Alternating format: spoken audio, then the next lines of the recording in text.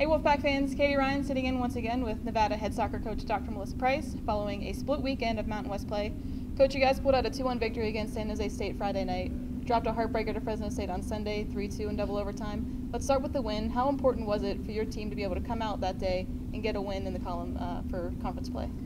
Well, I think, we started off conference play with going 0-2 on the road, and to come home and, be able to play in front of our fans and just kind of, not so much talking about we need to win, but more so let's play our game, let's play, our style of soccer, let's try to do some of the things we've been working on to do well in order to be successful, and let's play well as a team and focus on those things and let the outcome take care of itself a little bit more. And I thought we did a really good job with that on Friday and sort of fending off a second half flurry of attack from San Jose, and be able to come out of there with the win and get us some points in conference, I think was huge. It's incredibly important.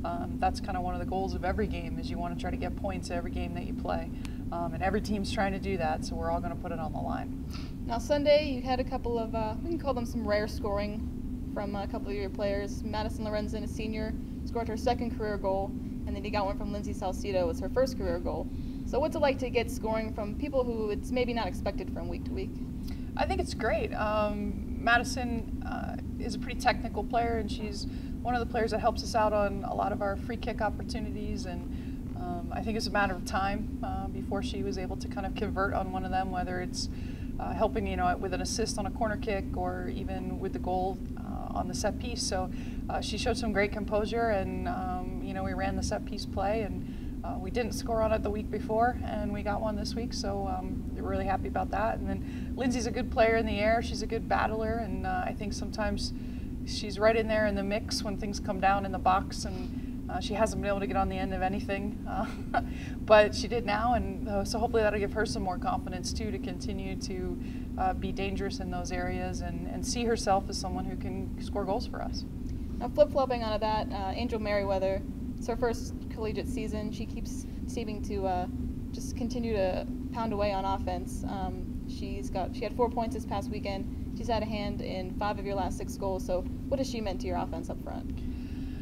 Angel, she's got she's got a good feel for the game. She's that kind of player, and so I think it really helps her make the right choice, for example, whether to pass for the assist or shoot herself, which you saw her do this weekend, and knowing when the opportunity is right for her to take a chance on goal versus give it away to someone else, or just she's accurate as a passer, she's good 1v1, she has sort of that fierce mentality of being confident. I think goal scorers need that.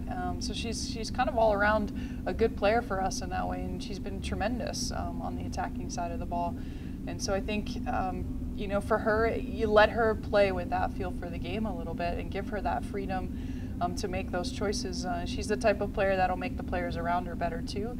We were able to see that with her connecting with the assist on Friday. So I think that's, when you look at it all together, she's definitely a threat, definitely a good player in the attack, and does her role well defensively, and she's been a good asset for us as a freshman. Now looking ahead to this weekend, it's another home weekend for you guys. The Mountain West top team, San Diego State, comes into town Friday night for your pink game for breast cancer awareness. And then New Mexico comes into town on Sunday. What does your team have to do to be able to keep those teams in line and be able to come out of the weekend with a couple of W's? I think first of all, last year we had some good results, I think, against both San Diego State and New Mexico. They weren't wins, but we scored a great goal last year against San Diego State and then gave up one late to lose the game. But I think that gives you some confidence as a team. Every time we face them, we've gotten better and better and better. And so I think it's important that we use some of that confidence coming into it. They're a good team, so is New Mexico, and so are we. And we have to be ready to play the game on Friday night with that kind of confidence. And then I think, for us, we've been working on some things, and our organization is going to be really important defensively, executing the game plan that way, and then sort of, I think, coming back on Sunday. Every Sunday game for everyone in conference is a grind, is a battle. It makes it fun to figure out how are you going to find a way to win, and I think that's the key to Sundays. And we'll take care of Friday one game at a time, and then we'll worry about Sunday. Okay, Coach. Thank you. Good luck this weekend. Thanks. Nevada takes on San Diego State Friday night at 7 p.m. and will face New Mexico Sunday at 1 p.m. With live stats and a live stream available, visit the soccer page at nevadawolfpack.com for more information.